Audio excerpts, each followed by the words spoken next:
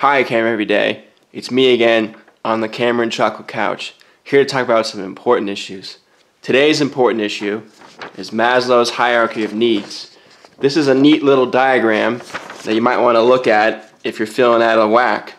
Now, you have your basic needs, which I'll get into, your psychology needs, and your self-fulfillment needs. And you need each little line in kind of a general order to move up. And at the top, you have self-actualization, right? And at the bottom, you have food, water, warmth, and rest. You're not going to get that self-actualization without a proper night's sleep and proper vitamins and calories, right? So let's talk a little bit about the basic needs on this thing. Now, you can look it up online and follow along, because I know you probably can't read my great chart. But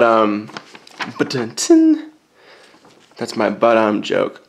I'm trying to knock that shit out this year.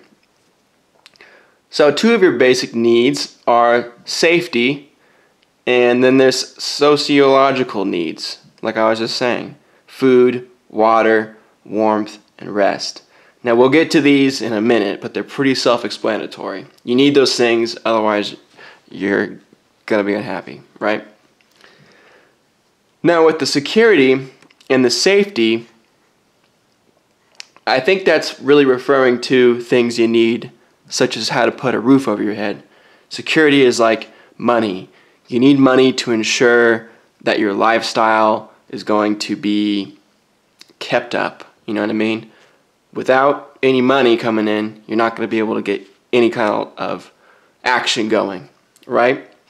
So those two kind of go together. But I would say that food, water, and warmth and rest are more important. That's why they're at the bottom. But they're both in the same block.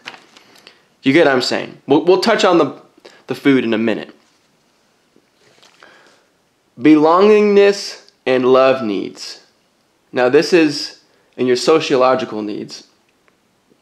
And this says intimate relationships and friends.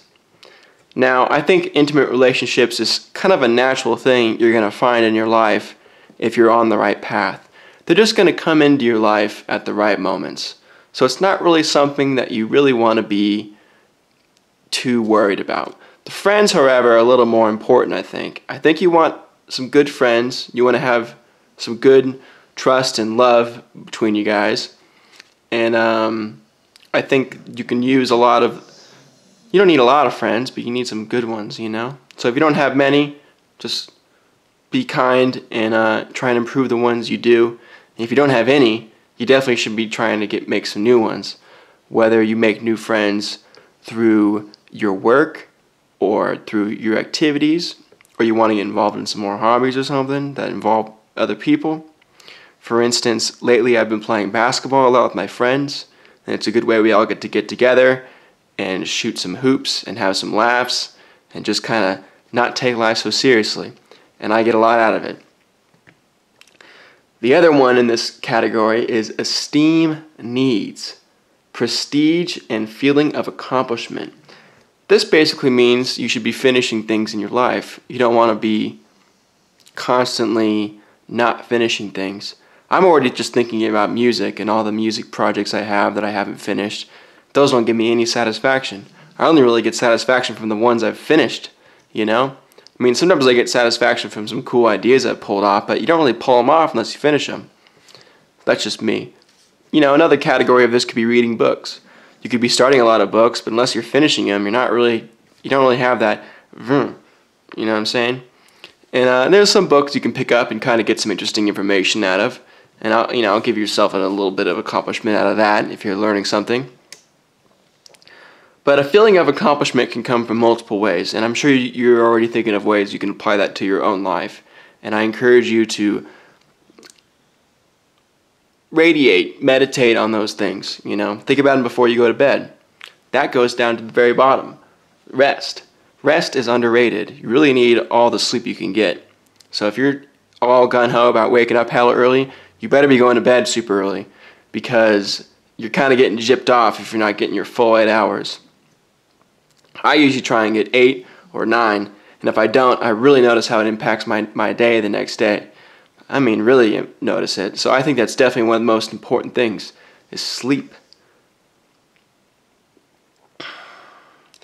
The top one is if you're meeting all these things, you have security, you have all your food and stuff, you got a little, thing going on, you got your friends, maybe you got a little significant other popping in and out of your life, and then you're finishing things. You're elevating yourself in these, I don't want to say macro, they could be macro or big or small things you're finishing. That's when you get to the top of the pyramid, which is your ultimate fulfillment, supposedly. This is life. There's a lot of ways to make it simple. There's also a lot can come up. So this is, I'm just trying to relay some information. Achieving one's full potential, including creative activities. So this is when you're basically like killing the game, and you know it. You have irons in the fire. You're doing things actively that you're kind of involved with, and that you're kind of are making you. You're killing it, and then you're thinking ahead even further past your irons in the fire. That's when you're going to become really happy. I swear it. You're going to be basically feeling like you own the world, and you're just going to be looking forward to every single day because there's stuff you want to do. And then you're sitting on a pyramid of this stuff, so you love all your friends and whatnot. But don't get too far away from that stuff. Myself, I've definitely been in the top square of the triangle, and then had terrible problems with intimate relationships and friends, and then I've had terrible problems with rest and food. I'll blame coffee and lack of knowing what the hell to eat. So this is a nice little thing. If you've never heard of Maslow's hierarchy of needs, it's a nice thing to look at. Sometimes it could shift some building blocks around in your head. It's kind of basic, so I apologize if this is kind of a waste of information. It really isn't. But I figured I would talk about it because it's super simple, and it could, might turn someone on to some ideas. I'll talk about food and whatnot later on. I know I keep pushing it off because it's kind of a huge topic, but my food was messing me up looking at this, and that was kind of screwing up everything else. I thought I was eating okay, but it was kind of ruining everything else. So if you get some cracks in the lower part of this pyramid, you'll definitely suffer on the higher up parts. I guarantee it. I guarantee it. So although it's simple, it's actually a nice thing to look at and make sure you've got going on. Thanks for watching. It's been one of the most productive days I've had in a long time. And I've been producing EDM all day. Well, since about like 12 o'clock probably. It's 10 now, so 10 hours, it's pretty long. And I'm going to blame the colostrum. I don't know what it is, but I've just been feeling good. It could be a million things, but I'm going to blame the colostrum. I'm going to blame that real milk. That real milk. I'm working on a collab with someone that starts with an X. So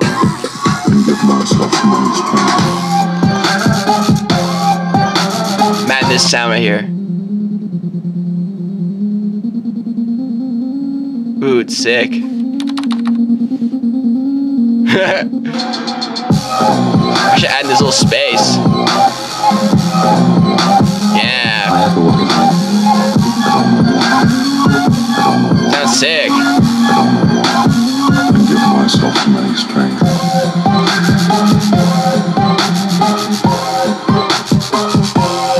I kind of like it. Listen to this breakdown. Or second drop thing.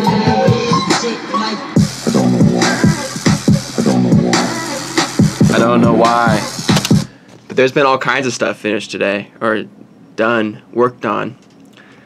I'm getting help from my boy Omar. We're finally putting out the Midways release. It's pretty dope. But yeah, I don't know. I'm just checking in, you know. This will probably go up tomorrow, but this is today.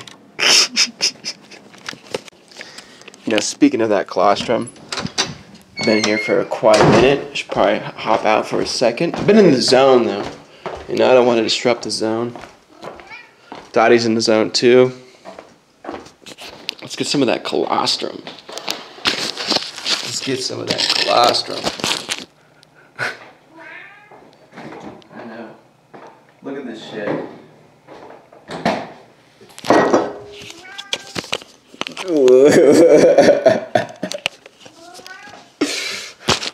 Again, I got a video where I try it.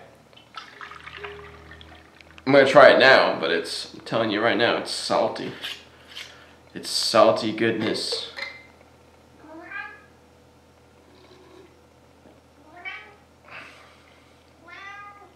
Oh yeah.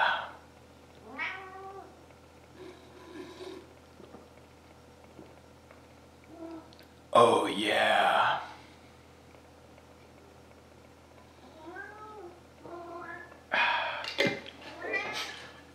Oh yeah. I don't know what my cat wants. Look at that milk. She wants some of my milk. But I'm not going to give her this special colostrum. I want to do a Snapchat shout out right now. I'm going to include a couple clips from my Snapchat of funny things that happened today. It is an obvious choice for me because, you know, I'm just going to come as I am, you know, as I were, as you want me to be. Because my Snapchat has been fired recently.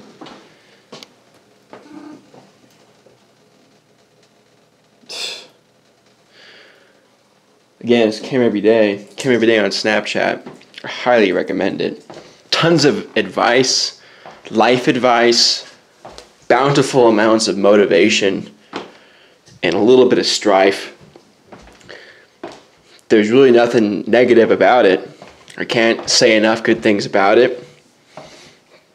You get on the spot updates with the serial killer on the loose. He could be out the window right now. He's on the loose. Actually, I heard that they're closing in on him.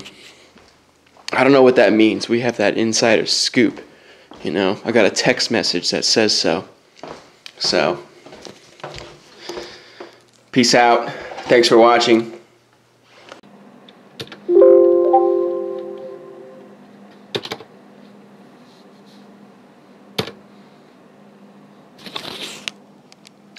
You want to see something?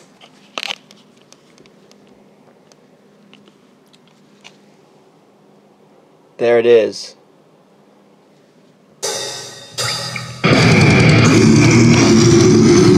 It's the new Disfiguring the Goddess album. It's in the flesh. I feel like I should leak the whole thing on my Came Every Day YouTube channel because I feel like it's going to be like a couple months before it comes out. Typically, with Disfiguring the Goddess, I like it to be a very flush project. I like to start it with an idea, and I like to finish it. Hold on, my butt's rumbling. I got this sub pack. Shout out to Sub Pack. It's an awesome tool. It allows me to have these tiny speakers, but still kind of feel the bass. It's kind of difficult with this stuff because the low end is so rich. This album's particularly beefy. So it's a bit of an experiment when it comes to the production. But I'm just going off like what I want to hear and what I want to feel with this type of music at this type of time. But back to the process with Disfiguring. I like it to be a straight shot. I have the idea in mind. I start it. My workflow complements my pace and my idea, and I'm able to execute. And then I get to flush out the mix and everything and not really worry about it too much. Have a simple mastering job. And I always use the same artist, Toshio Ogawa. He did all the artwork except for Circle of Nine, which was done by Alexander Eastman, who's the same guy who did the legendary Disfiguring the Goddess logo. Shout out to Alexander Eastman and his new band. Well, his new band that's coming out with their first album. I'll just say it quickly. Sun Torn. Big respects to Alexander Eastman.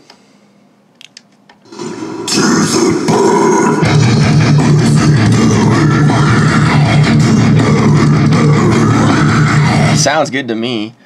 So this one, I usually just go until I run out of ideas. Every album's had a couple songs that didn't make the cut so far. I don't remember them being on Sleeper. Deprive had, I think, an Abrogation's Crown remake. And I don't think Black Haired Child had any extras, so maybe I'm lying about that.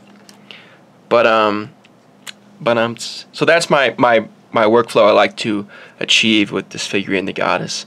And this one has had that, but it's been a very, very, very long album. This album's, I don't have the final runtime, but I'm sure it's twice as long as some of the previous albums.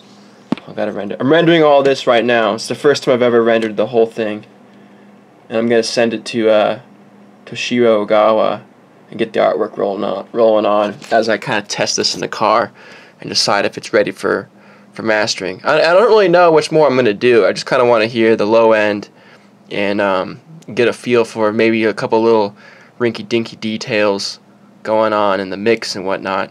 But I'm gonna get a different mastering technique for this one.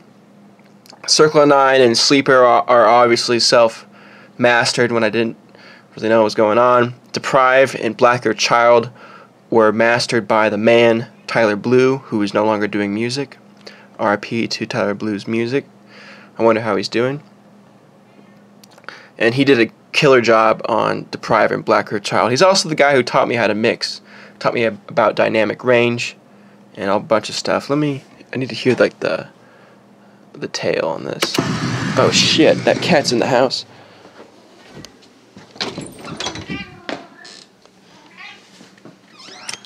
What the hell? This cat's always disrupting the process. What the hell you want, Dottie? Dumb Dottie? Dottie's got a couple new nicknames, including Naughty Dottie. She's not coming in here. So back to the process, the long, boring process. I didn't even get to.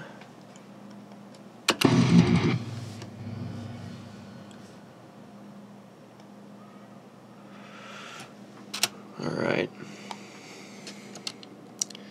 Sorry about this. I don't want to edit this shit out. I don't want a bunch of cuts. But yeah, this album in particularly has been extra long, but it's had that flow that I desire when I'm working on this stuff. There's been a couple things that have taken me longer. The vocals, I think I really killed it on the vocals on this album. I'm really proud of that process. It took a while because there was twice as many songs, I had to write twice as many lyrics, and that whole 9 yards. I actually had to stop myself from writing more songs on guitar. I was like, alright, you gotta stop, this thing's getting too long. And some of the songs are really long. There's one song that's, dare I say, over 7 minutes long. That's a first time in Disfiguring the Goddess history. I've talked about this on this channel before, and I'm gonna have to talk about this again, because I definitely get this kind of comments on Facebook about how I was saying there was a new album in 2015 and then it never came out. That was because there was a new album in 2015 and it never came out. I don't have a title for it. There's really not much I could do about it. When I listen to the songs now, I think they're pretty good. It's kind of like what's been going on in my life. Like, I thought Came Every Day was trash. I thought things like my music was trash, even though I just kept doing it. I have a release called Midways, which I put out in 2016, and it was kind of a SoundCloud exclusive project. I'm actually getting some help from my buddy Omar on the artwork, and here it is on SoundCloud. You listen to it right now, but I hid it because I thought it was trash. And I listened to it the other day, and I was like, this isn't trash. This deserves to be on Spotify. So I probably have the same exact feelings towards that Disfiguring the Goddess album that never will be. And it's like 7 tracks long, just as long as the last 2. I don't know what it was about it. I couldn't finish the process, and I tried to remix the songs too many times at certain parts of the process, and it just kind of messed up with the overall rhythm. And at the time I was very frustrated in my life with various things, such as direction and something going on inside. You know, I kind of talk about that often, but there is something going on. Gosh, this cat is driving me nuts. One moment. I love that cat, but she drives me nuts. I feel like I need to walk around to do cam every day. You know, there's just not much walk around room in here. But yeah, I basically want to say the album is in its final stages, and I'm happy to be back to the game.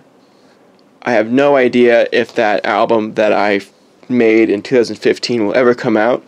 I kind of just want to keep looking forward and you know, continue on to make new stuff. Although I don't want to say I won't ever go back and redo it or something.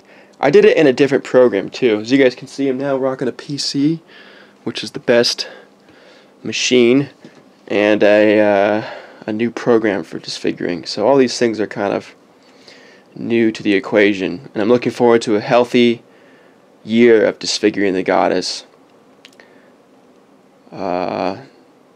Let's leave some of the mystery in there, but I've got a drive for sure, and I can't wait to finish this album. And I've just been feeling really creative with Disfiguring the Goddess. I want to say that this is probably the most personal Disfiguring the Goddess album I've ever done on a bunch of different levels, and I really enjoyed that part of the process. Disfiguring's always been pretty personal, but this time around has been even more so. There's like an emotional element to Disfiguring now, and you know, it's just totally disguised in brutality. So don't let that get you tripped up on anything. But yeah, I guess I'll do more on this later. We've talked about it, Parker and I, about doing a Disfiguring the Goddess documentary about these missing years, kind of using some of this footage. And even when I was working on the last album, the one I never released, I have all this footage that I never put out. And I've got some footage from Black Earth Child I never released either, just like some thought videos and videos of me stringing my guitar and Luke doing some vocals in the closet and whatnot. Some weird shit. But yeah, I even went to my grandma's house to try and finish the album one time because I just wanted to change my environment, and she can't hear really well, so I was like screaming in the other room, and it was totally fine. But I have footage from that, and we'll see what happens for the future. But the first thing is first, there needs to be new music, and I have it, and I can't wait to deliver it. This might have trailed on longer than I intended it to be. I shouldn't have started filming in the middle of me doing something, but I just wanted to update Cam every day with some of the processes and the status of Disfiguring the Goddess. Long live. Thanks for watching. Hello, Internet. I'm Big Chocolate. I'm here with another weekly update on what's going on. Now, the immediate things that are going on are some tour dates that are happening next week. So if you live in the southeast, keep your ears peeled right now. On the 23rd, I'm going to Tallahassee, Florida, at Yenace with Dat Boy Smith. On the 24th, I'm going to Tampa, Florida, at the TK Lounge with Dat Boy Smith. On the 25th, I'm going to Birmingham, Alabama, at Woody's with Dat Boy Smith. And you guessed it, on the 26th, I'm going to Orlando, Florida, at the Hieno Center with, you guessed it, Dat Boy Smith. I'm sorry, Florida, if I'm missing where you're at. The thing I can think of off the top of my head is Fort Lauderdale. Apologies to you guys. Fort Lauderdale. But the rest of Florida, I'm coming for you. Next week with That Boy Smith. Some other dates coming up. March 1st in Philadelphia at the Warehouse in Watts. Jay Kenzo, Enigma Dubs, myself, Tyrion Sound are coming. It's going to be awesome. PK Sound, it's going to be awesome. Now on March 5th, I'm coming to Charlotte, North Carolina at Surge. More info on my Facebook. Now here's for the rest of the news. Camp Every Days are back online. Yes, I took them down. I don't know what I was thinking. You can go now and check them all out if you've been missing them or if you've never even seen them, and you could see many years of my life on YouTube. I've also been uploading some more recent videos, so hit subscribe, check them out. Disfiguring the Goddess. I know this is a big topic. Wanted to talk about it here. Wanted to keep you guys updated with my weekly videos. It's nearly completed. It's in the post-processing stage. When I say nearly completed, I mean it's done. It's just the final little tidbits of mixing and small decision making are being done right now before it gets sent off to mastering, and the artwork's being done, and there's a little bit of processing time with production time, I should say, and then it's going to be here. The time of the new Disfiguring the Goddess album title will be here, and we'll all rejoice. Couldn't be more happy with it. It absolutely slams. There's also a Disfiguring the Goddess Facebook group called DTGG, Disfiguring the Goddess Group. So find that on Facebook, request to be a member, hang out with the other members, say hello in the community, get your feet wet in the water of the Disfiguring the Goddess Facebook group pool. There's also some merch for Disfiguring the Goddess on Bandcamp. I believe there's hats, koozies, and bottle openers, Black Earth Child CDs, and there's only 3 shirts left, but there is more merchandise on the way. So stay tuned, sign up for the group, you'll be the first to know. Midways is a secret SoundCloud. It's not a secret, but it's a SoundCloud album I put out in 2016, and I took it down for some reason. I don't know what I was thinking. I wasn't thinking right in my head. I went back the other day, recently, and was checking it out, and I was like, these are great. So I made them all in public, and they're back for your listening pleasure. And I'm going to put them on Bandcamp and streaming services later this week for even more accessibility to expand your Big Chocolate catalog in your own home. There's also merch for Big Chocolate. If you go to the Big Chocolate Bandcamp page, there's a slew, a slang, a gang of merch. Tons of different items. I'm shipping it all out myself. The Disfiguring, the Big Chocolate. I'm back to those roots of shipping and handling some merch. So, much love to the prior merch distributors in my life, but I'm doing it now. And I'm packing those packages with love. I think that's all I have this week. Thank you for watching, and tune in next week. Hope to see you in Florida as well, if you live in Florida. If not, see you here.